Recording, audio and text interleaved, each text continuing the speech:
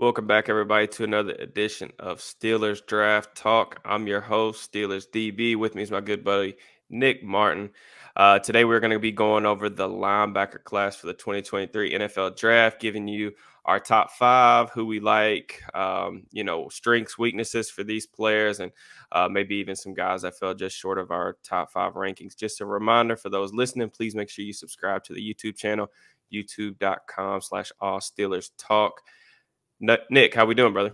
Oh, I'm doing great, man. The draft process is over for me at this point. I've got my big board out of the way, just waiting for the Steelers to make those picks and hoping that they pick my guys, because when they do that, they tend to hit. They tend to hit. Yeah. Alex Highsmith, Javon Hargrave. Those are two of the best examples I can give. Yeah.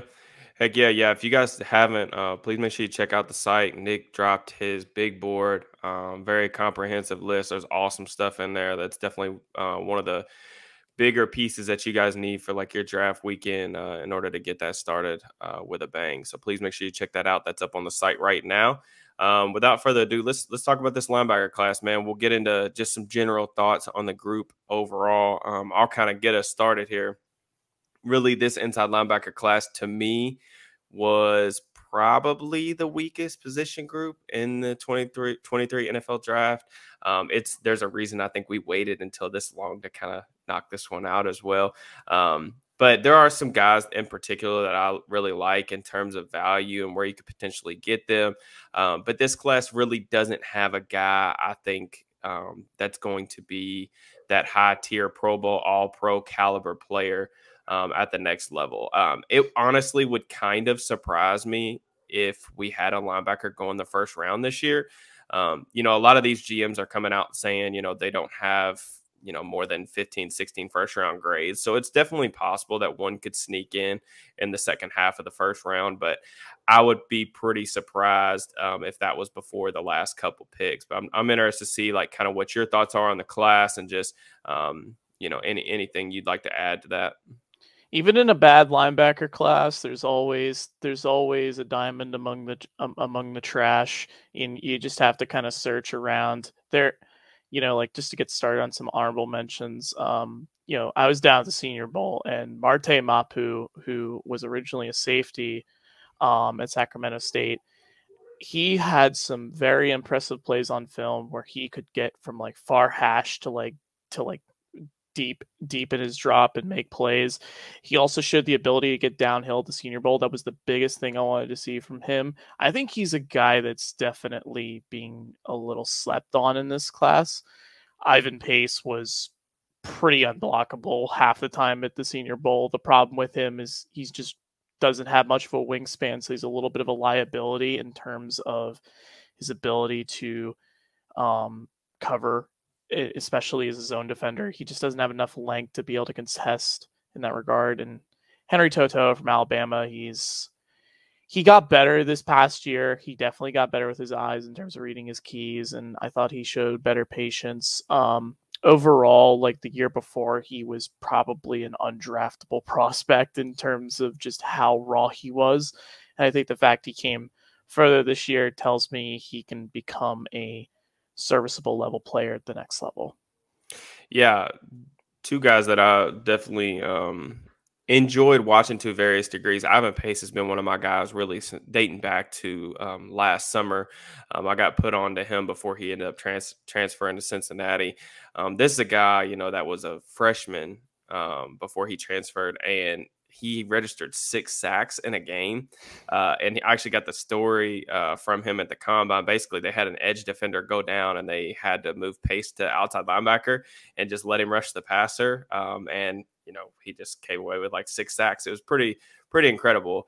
I believe that game was against Akron, if I remember correctly. But Pace is an awesome player, man. Like, plays the game with a violent demeanor. Awesome pass rusher, dude. They just blitzed him over and over. Fire X blitzes up the middle.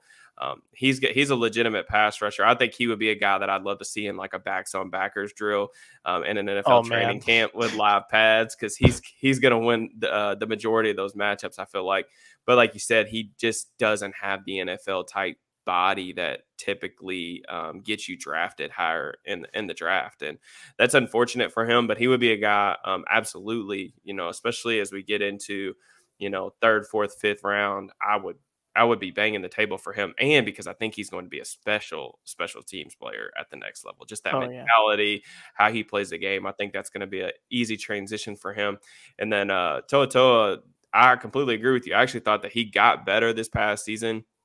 I agree with you that his eyes did seem to improve a good amount. He was a guy that when I watched in the summer, I was like, man, I don't know if I'm seeing the hype that everybody else is, because he was getting mocked crazy high. Yeah.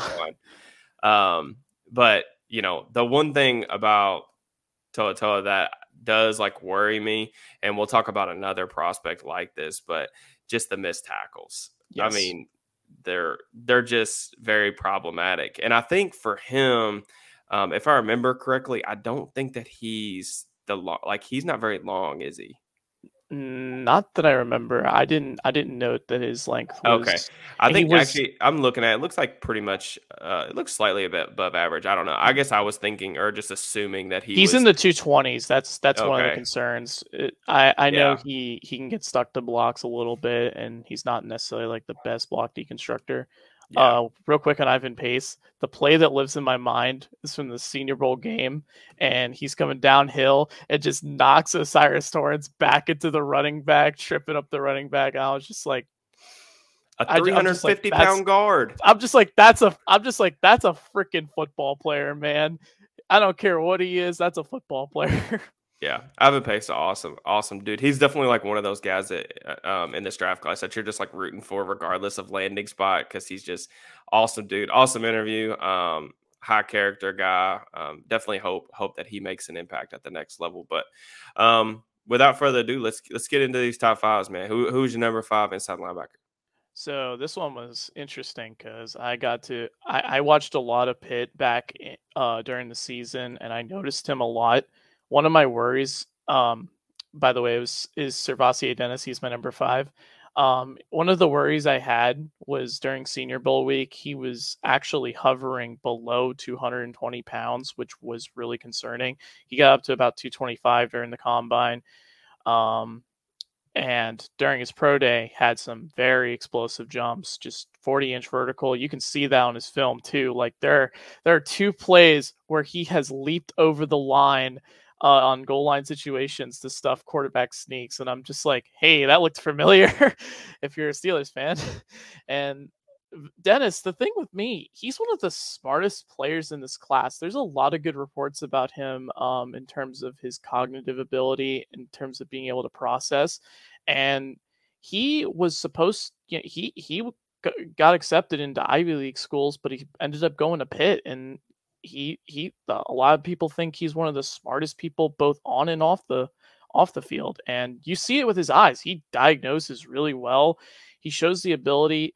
One of the things I like, he has really long arms for his size. Like he's like 6 foot, 225, but he's got like 33-inch arms, which around like an 80-inch wingspan. And it allows him to be able to get under or be able to deconstruct blocks a little better than guys his size. The worry I've always had about linebackers at 220, it's always been a hang up for me. But I've seen guys recently, guys like Aziz Al-Shire, just be able to contribute with that type of weight. And I think Dennis just has too many good things going for him that I believe he can be a solid player in the league. I think Servassier Dennis is a very underrated player. Yeah. Agree with Dennis, man. I remember a lot of talk about, his weight kind of around the Senior Bowl time, but I thought as the week at the Senior Bowl, granted I wasn't there like you were, but and just in watching at home, I thought he got more comfortable, as the week went on. But with Dennis, I think the play recognition skills kind of stood out to me. I don't watch Pitt religiously. I'm not a Pitt Panthers fan, but every time that I would tune into their games live, it seemed like he was popping on film. Highly productive player. He's been a guy who's been a 3-year starter, I believe, for them as well. So he comes with, a good amount of experience as well. Yeah. One of the weird things that Pitt did, though, they rotated him a lot and didn't put him in one-on-one man coverage situations as much. But Hmm. whenever he had like those really like difficult coverage responsibilities, like I know to play against Louisville where he was like the deep Tampa 2 guy and he had a guy coming up vertical up the seam and he made like a fantastic play, batting the ball down. Like there's good coverage upside to him. It just seemed like Pitt didn't quite trust him. I know he was kind of up and down during Senior Bowl week, but that's kind of hard to gauge because it's one-on-ones and it favors the offensive players way more in that regard. Yeah, definitely. Completely agree there. My number five player is actually Dorian Williams from Tulane. This is a guy that you put me on earlier in the draft process, probably around December, January. Guy that I had never heard of before. You told me to check him out. Checked him out. Really liked his tape. He's actually probably, if I had to choose my guy out of this class, it's probably Dorian Williams. 6'1", 228 pounds, near 34-inch arms, so huge wingspan for him. He's on the smaller side, but in the run game, I thought he had excellent range, can go sideline to sideline with ease. His length shows up in the passing game where he can clog lanes and zone coverage. He plays a violent style of football in between the tackles. There were several examples where I would feel like he would keep his shoulder square to the line of scrimmage and then instantly just jolt ball carriers back upon contact. For a smaller linebacker, a lighter guy, he doesn't give up a ton of yards after contact. I think his best attribute might be his upside in coverage. I feel like he has good feel in coverage. He was one of the top graded coverage linebackers last season, according to Pro Football Focus. In the games that I watched, he was really sticky to backs and tight ends underneath and in the intermediate areas of the field. Playmaking chops, 6 sacks, I think a pair of interceptions and forced fumbles last season. So the production was there in 2022 to kind of match his athletic traits.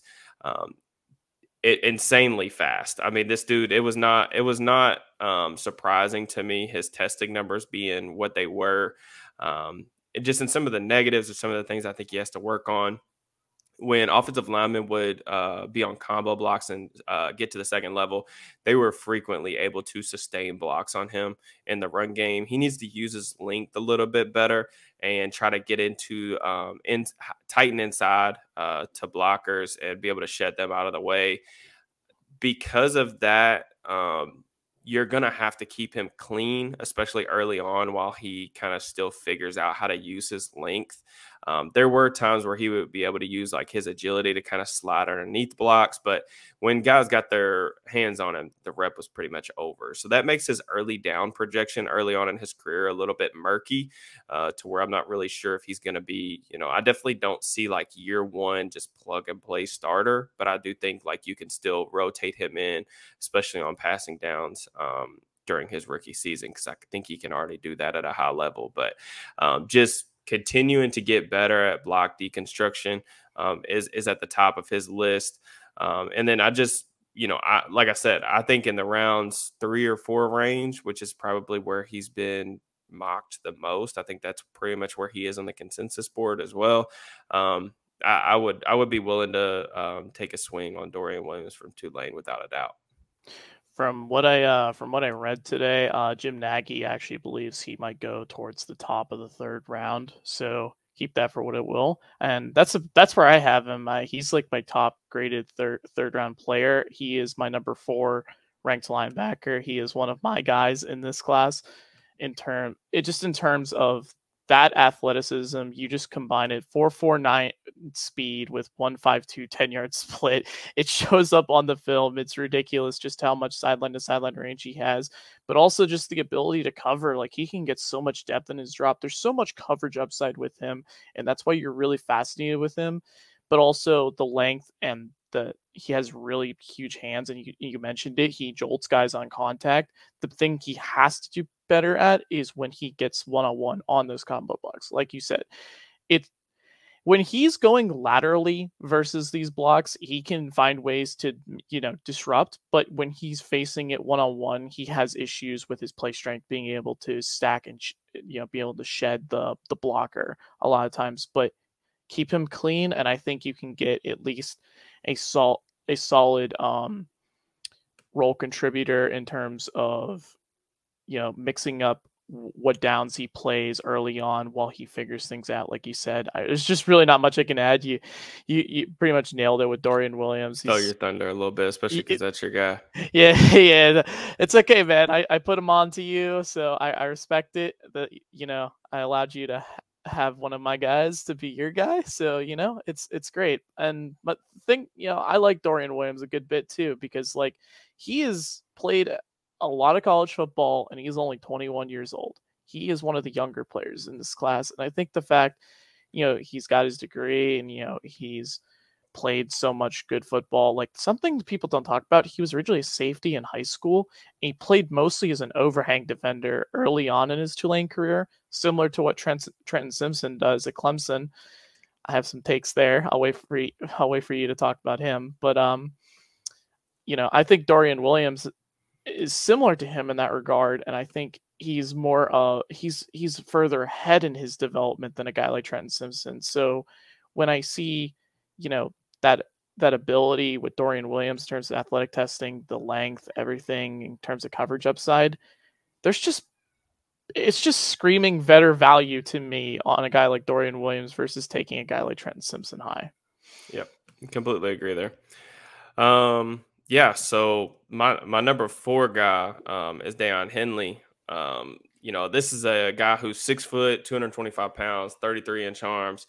This is a converted receiver. I believe he came into college as a receiver and then transferred over to the defensive side of the ball at linebacker. But I think he's got awesome hip fluidity, especially for a linebacker, that allows him to carry slot receivers vertically with ease. And then he's twitchy and explosive in space, very technically sound tackler, wraps up ball carriers on a regular basis. Only a 5.2% missed tackle rate per Pro Football Focus last season, which is pretty outstanding, especially for a guy who likes to play downhill with, I would call it, borderline reckless abandon. But he covers ground in a flash, doesn't get completely swallowed up by bigger offensive linemen that get to the second level. He will beat blockers with speed and agility. Just a very highly conditioned, energetic guy at the second level. In terms of like the negatives for him and things I'd like to see him work on, I just think he's really wound up. And what I mean by that is like he can overrun some plays because of that. He'll run himself out of gaps or, just overrun plays in the backfield, where I think if he was just a little bit more patient, he would, be in a better position to make some more splash plays.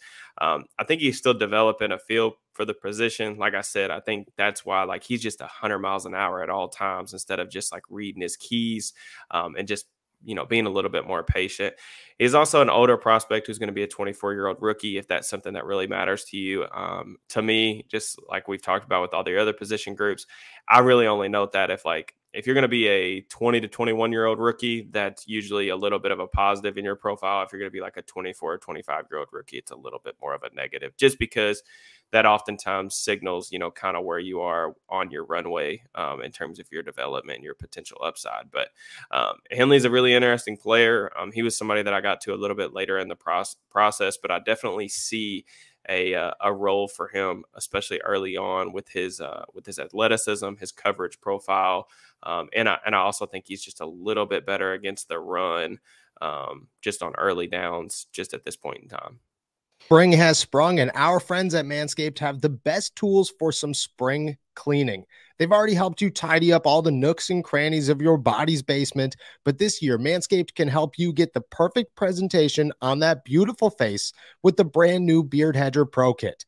Make sure you look your best this spring by using our code STEELERS20 to get 20% off and free shipping at manscaped.com. It's time to tame your mane with the Beard Hedger Pro Kit. The sun is peeking back out, which means you'll have to show off your face in the daylight once again. So use this kit to make sure your scruff looks award-winning, whether you've got glorious beard flow or some smooth, sleek cheeks. The kit starts off with the Beard Hedger, a waterproof cordless trimmer with a rotary wheel that gives you 20 hair cutting lengths, all with one guard. So No more messy drawers full of add-ons.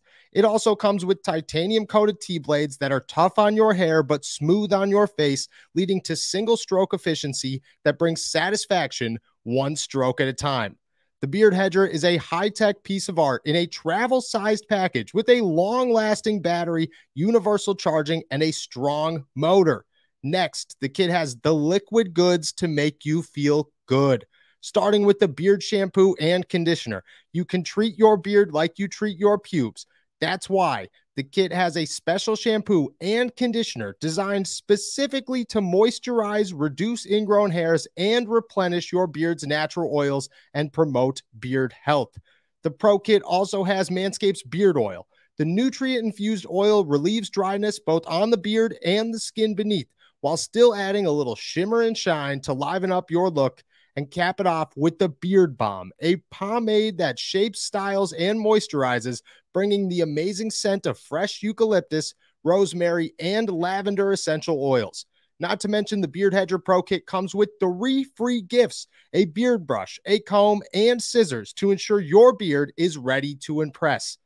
Save 20% off and free shipping with our code Steelers20 at manscaped.com. That's 20% off and free shipping with our code Steelers20 at manscaped.com. Focus on the face and use the Beard Hedger Pro Kit for the cleanest look in the game. Fellas, have you ever wished you were a little bit taller? Maybe you matched on Tinder, but her profile says must be over 6 feet. Maybe your date wants to wear heels, but she can't because it will make her taller than you. Well, I got the short kings covered with today's sponsor, Kunzuri. Kunzuri makes shoes that makes you up to 2.8 inches taller without anyone knowing. Look, girls get heels, makeup, and push-up bras. Why can't men get a boost in confidence too? We're all the same height laying down anyways, if you know what I mean.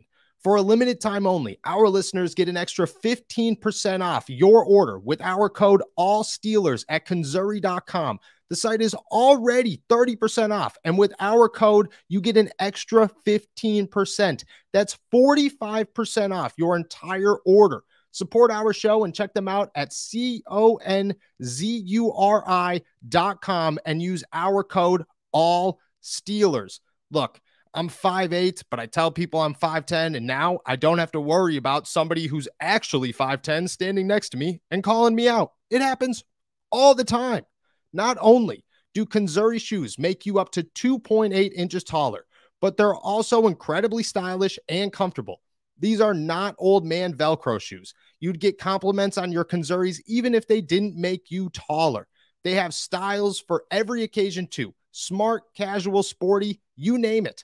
The height insoles are actually built into the shoe, so no one can tell you're getting a secret height boost. The brand is also hidden on the shoes and the packaging. It's really the ultimate height hack. Life's short, but you don't have to be. It's time to level up your playing field, boys. Maybe update that dating profile to 6 feet. Kunzuri is an absolute game changer when it comes to your dating life. On top of 30% off site-wide, our listeners get an exclusive 15% off discount at Kunzuri.com with our code ALLSTEELERS. That's a total of 45% off your order.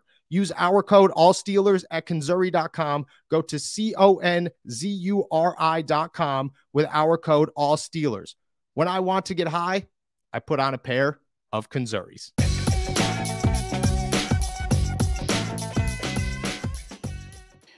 Agree. Thing about Deion Henley for me, you mentioned the wide receiver converted background. That really carries into his coverage upside in terms of his one-on-one ability. I really liked watching him against Utah, going up against Dalton Kincaid. He had some outstanding reps in that regard. He was the best coverage linebacker down at the Senior Bowl. It wasn't even close. He even showed one of the things I actually really think is underappreciated about his game. He's a better pass rusher than people give him credit for. Like, he's a good blitzer. A lot of it is because of his lateral mobility, and it allows him to not necessarily take on blocks, but be able to go under and over and around blocks a lot of the time because of his lateral quickness. Like, he's just a very shifty guy. It's very hard to get hands on him. And the thing about him, I mean, think about this, most of this linebacker class, we have a lot of undersized guys, but they're like they're very long. Deion Henley is one of them. He has like 33-inch arms. So it allows him to be able to, give him better leeway with block shedding overall. Like you said, though, he plays a little too fast, so he can get caught up a little bit in the blocking scheme in that regard. So he's got to improve in terms of his patience and recognition in that regard, which I think is very doable. I think it's easier to hone a guy in than to unleash the dog in them. And I think Henley overall, he shows good eyes for the position. There aren't many instances where I'm like, what were you looking at and stuff like that. I think the only game where he really kind of struggled in coverage was USC, and that's because USC's scheme puts a lot of pressure on the linebackers in general. But I thought he showed, good route recognition overall. It's just sometimes he had to make very difficult choices on who to pick up and what. But I like Deion Henley's game. He is my linebacker 3 in this class. I think his coverage upside is one of the best things about him, and just the lateral mobility to be able to beat blocks. I think he's one of the safer linebackers in this class. And even though he's older, I definitely think he's worth like somewhere in the day 2 range. Yeah, that's about where I have him as well. Just in terms of like how I evaluate linebackers as well. Like, just really, eyes are so important to inside linebackers. Like knowing your keys, like not getting fooled by play actions, and things like that. And I think that Henley has that. It's just like you said, I would rather have to reel the guy in a little bit rather than like speed him up. Sometimes the linebackers, like, they're a little bit too patient, and at the next level the margins are so thin. So like if you're a little bit too patient, that gives that split second for that place side guard or that place side tackle to come and reach you at the second level, especially with a lot of these guys that we're talking about are playing in the high 220s. That's problematic because, you got these guards and tackles at the next level that are going to be 330 pounds. You don't want to get in those boxing matchups and those phone booths with those guys on a regular basis. You want to be able to, scrape over top of them and keep yourself clean. So I like Henley. He's a nice little player. Definitely think on day 2 he's going to hear his name called. My number 3 linebacker is Drew Sanders from Arkansas. 6'4", 235 pounds, excellent size for the position. A little bit different of a physical profile than some of the guys we've talked about so far. Former edge defender convert from Alabama who has some legitimate pass rushing chops, whether that be off the edge or inside the box on blitzes. If you get this dude working downhill against running backs and pass pro, your defense will reap the benefits. He's a rangy athlete who flows sideline to sideline well. His eyes, I thought, were actually a little bit better than you'd expect for a guy who's only played off-ball linebacker for 1 season. And that was really encouraging to me because of what he could potentially be in the future. There are some flashes of him using his length to defeat blocks with, good block deconstruction skills, but also he'll, beat blocks to the spot with quickness as well. He is the exact type of demeanor that I personally look for in an inside linebacker. He plays physical. He plays to the whistle. Definitely things that I value at that position. There are also some legitimate like pass rushing moves that you'll see him execute, swims, rips, along with a little bend upon contact. In terms of negatives to the position, he's only played inside linebacker 1 year. So he's still a little bit, trying to figure himself out in that regard. He's a total projection in coverage. I mean, the things that they asked him to do in coverage were basically non-existent. If the other team was passing the ball, they were just telling him to go blitz. And to an extent, I understood it because he's such a good blitzer, but it also makes his evaluation a little bit more murky at the next level because like we just don't know what he can do in coverage. I mean, he hasn't dropped into coverage very much at all. Like finding reps for him are difficult. The only one like that really stood out to me, I think he got in a passing lane on an RPO when he was the weak side linebacker on one play last season. But that was like really the only thing I could find, like just not very many reps to go off of. And then just the thing with him that is maddening, which I think if it wasn't for this, he would probably be pushing for like first round consideration because of the weak class overall. But like the missed tackles are just unbelievably bad. I mean, I don't know that I cannot recall a linebacker missing this many tackles that we were talking about as a top 50 potential player. And like, I think that Sanders can be a can be a really productive pro. But he's going to have to clean up the missed tackles or he's not going to get on the field because that is going to drive defenses crazy. I mean, I'm trying to look at, his actual number, but it was an astounding amount. Guys, I mean, just blowing through arm tackles consistently on him. So that was definitely problematic on his film. And it wasn't like a one game type of sample. This was a continual thing. Looking at Pro Football Focus, a 19.6 missed tackle rate. So he's literally missing 1 of every 5 tackle attempts. I mean, it's not going to cut it at the next level. Like he's going to find himself on the bench if that habit, kind of continues. Yeah, the hang up I had with Drew Sanders overall, he's my linebacker 2, but he could have been linebacker 1 and arguably could have had a higher grade if his tackling was just better, because you talk about it, 1 missed tackle for every 5 tackles. That is terrible. That is absolutely terrible. Like, and in terms of functional strength, I do think there's some room for improvement there. He hasn't fully filled out his frame.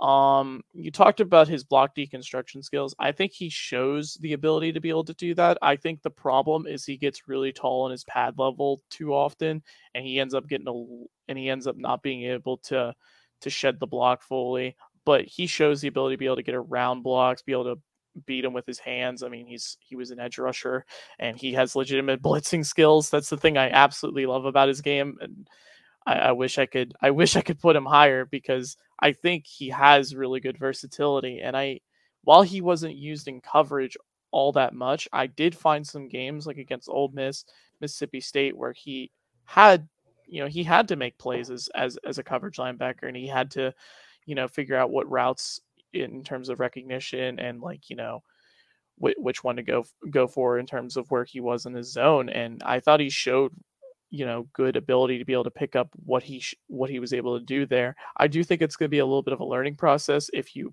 put too much on his plate, but if you keep it pretty simple overall, like early on, I think you can reap the benefits, especially as a blitzer. Like he can't be blocked by running backs. He'll just push the running back right back into the quarterback. It's insane some of the power he can generate just being able to blitz from the inside. And his hand usage as off the edge, it's really good for a guy who's playing off-ball linebacker. Like there's definitely things to work with Drew Sanders' game. And I think the fact he is an ascending player in this regard, considering he hasn't played the position very long, is a very encouraging thing. You have to clean up the functional strength and the tackling. It's the main thing that has to fix with his game. But if you do, he's a very high boom bust player, in my opinion. Yeah, completely agree. I mean, like you mentioned too, like just filling out his frame, considering he is like 6'4", like there is room to continue to put on like functional mass to his frame. And I think that's, exciting if you're looking for a guy who's got a little bit more upside. Just in terms of, who I have. Wait, was Sanders your number 2? Did I steal your thunder on that one? Drew Sanders was my number 2. Yes. Okay, gotcha. I just wanted to make sure before I moved on. Guy who reminded me of actually with the line, with the blitzing potential was Anthony Barr from UCLA. I remember. Okay, that's a good one. Yeah, I remember him back in the day, and I think he could be used in a very similar type of role. And that type of player is valuable. Obviously, we're seeing it in the biggest way with Micah Parsons, who is just an unreal athlete who could pass rush, but also be able to cover as well as he does. But Drew Sanders, there's more warts to his game, so you have to iron those things out. But we talk about, linebackers being more valuable in today's game if they have that versatility, and that's why Drew Sanders might go higher in the draft than people think. Yeah, and I think with I've seen some, like the Micah Parsons obviously is the unrealistic top end of that comparison, but I could even see like a Baron Browning situation, a little bit recent too, where like some teams like legitimately may just value him as an edge rusher. Like he does have the hand usage, he has a little bit of bend, he had enough pass rushing moves to where I could see that some NFL teams would prefer him, just as a blitzer. And Browning, he's a guy who had played inside off-ball linebacker, also played some edge. And he did some good things for the Broncos last year when he was healthy. So he's going to be an interesting player. I think fit, like you said, with that boom bust potential, I think fit and patience are going to be the two biggest things really for him as we head into draft weekend. I like the Baron Browning thing, by the way. That was a good call. It was unfortunate he got hurt this year. He was rolling a little bit. He was going rolling. Off, man.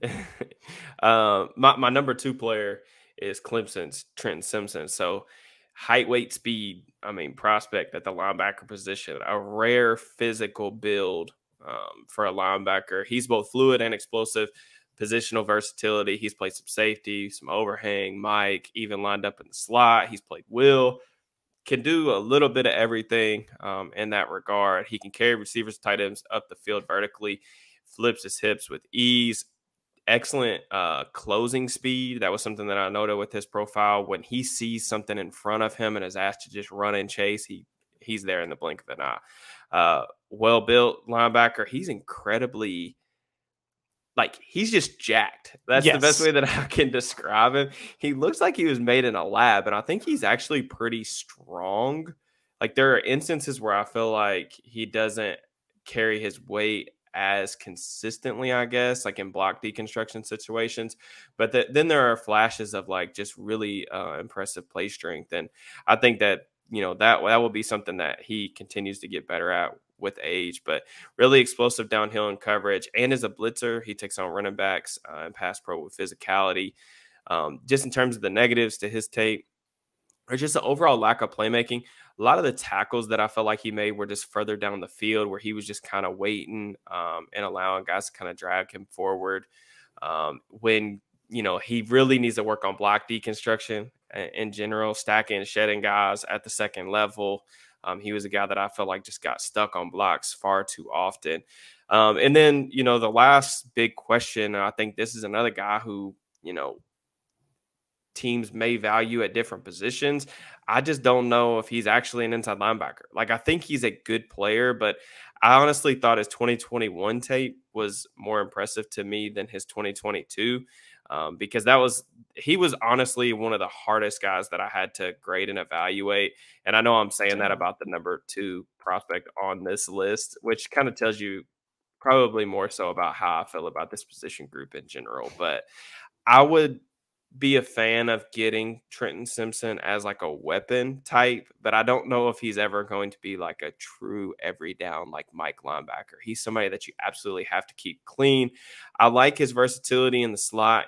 He played some safety, some slot in recent years, and that kind of usage may actually be better for his profile rather than trying to clean up some of his issues that he has in the middle at this point in time. But he's going to be a guy that the NFL likes. Just how the NFL evaluates linebackers, that type of profile that Simpson offers, he's going to go. I still think he goes top 50, even if his tape doesn't necessarily say that he's a top 50 player right now. I think about how high Devin White went every single day. Yep. A lot of those examples, really. I mean, if you just look at the linebackers who have went in the first round in recent years. I mean, and the hit rate's not great. Let's just be very clear. You have guys that are serviceable role players, like your Patrick Queens, your Devin Whites, guys who fill roles but aren't necessarily complete players. You've got guys that it just has not panned out for, like Devin Bush, Jared Davis, Jamin Davis. Jared Davis. I mean, there's just a bunch of guys that have went early in the draft based on this similar physical profile that haven't worked out. But Simpson's versatility, his ability in coverage, especially in man coverage, I felt like was where he was really strong. I think that he could potentially be a guy that maybe pays off this type of investment in the later part of the second round or something like that. Part of my hang up with Trenton Simpson, a lot of times when he was playing inside linebacker at the second level, and he had to make key reads and moving sideline to sideline, I thought his eyes got lost way too often. A lot of times I would see him almost run into blocks that where the running back wasn't even like, trying to angle him to like cut back, and he ends up just putting himself out of position. And that was one of the things that was just so concerning to me as a linebacker. I need guys who can, be able to see the backfield well. And that's one of the things I actually thought Trenton Simpson, I thought his eyes actually looked a lot better from a third level perspective versus the second level, at least inside. I think you could play him a little bit more outside, closer to the box, or you could play him like deep third level as like a safety. I actually have him as a safety in my rankings because I do think he just has issues processing overall as a linebacker. But you talk about the coverage upside. I do think he played a little more as an overhang defender than I personally would have liked. Just playing the curl flats is not very entertaining overall. Watching a linebacker, but when he got to cover up the seam, I was really impressed with some of the things he did. There was a really good play versus Blake Whiteheart of Wake Forest, an underrated tight end, ends up covering him up the seam, gets his hands up in the passing lanes, able to break up the pass. I thought whenever he was able to do stuff like that, I thought he really shined in that regard. I think there's good man coverage upside.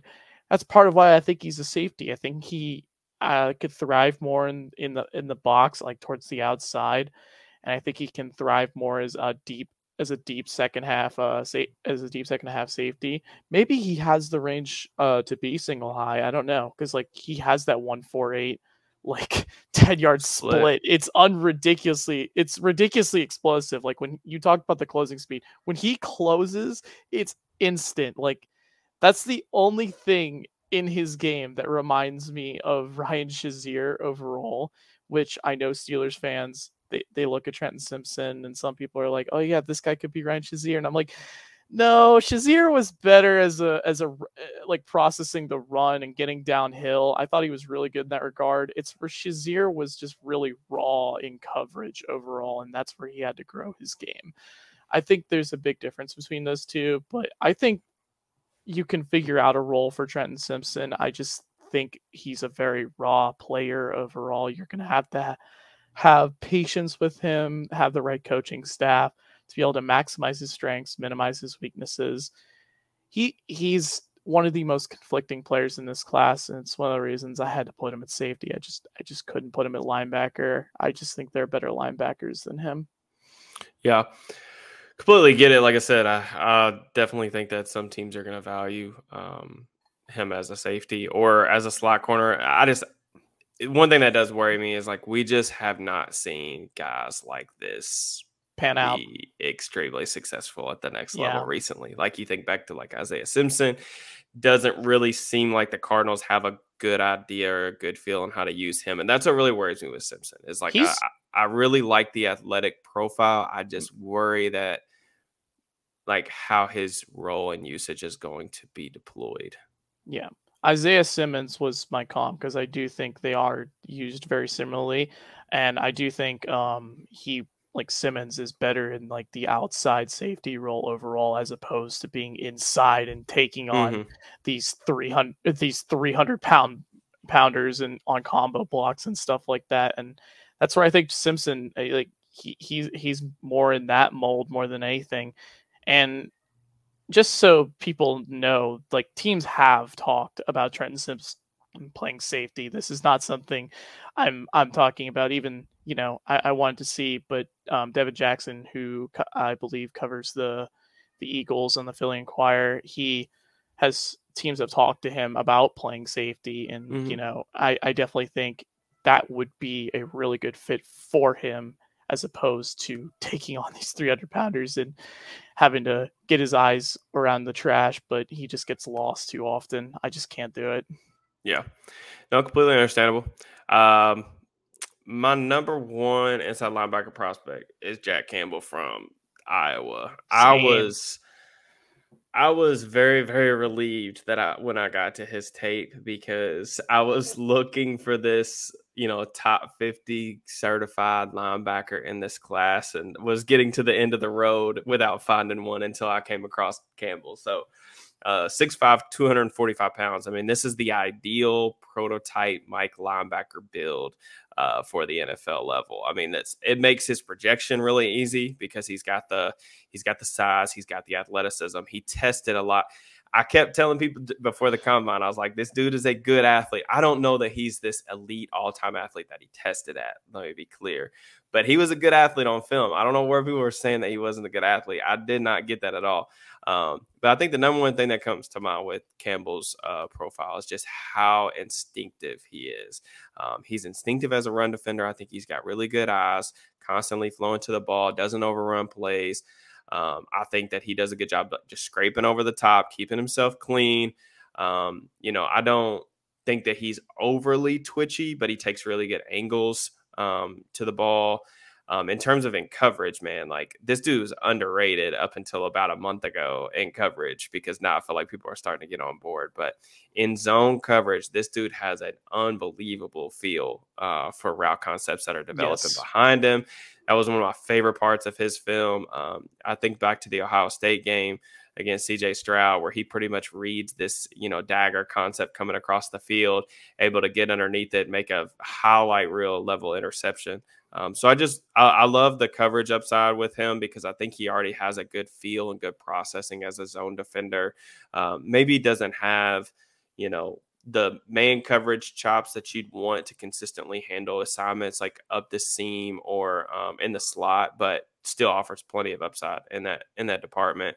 But yeah, I really just think that the ball skills, they're good enough. I think his hip fluidity is good enough at the next level. This is a player that I would 100% be willing to bet on in the top 50. I think he's going to be a good player. I don't know how the NFL is going to feel about him, but I'm certainly on board. Just in terms of like the negatives, like I said, I don't think that he's going to be this. I think if you're expecting him to be this elite level athlete that's going to be like this huge playmaker in the backfield, I don't know that that's going to be the case for him at the next level, just because I think he's a good but probably not great or overly twitchy athlete. I also think he does have the size to stand up to blocks that are getting to the second level, and he can fill his gaps well. But I'd like to see better hand usage for him, just in terms of to help just with his size and physicality to help him in those block shedding moments. So Campbell, number one guy for me on the list. Definitely am a big believer in his profile and how it's going to translate to the next level. I think he's going to be a really, really solid starter. Campbell is the easiest projection out of the linebackers, and that's why he's a top 50 player in this class.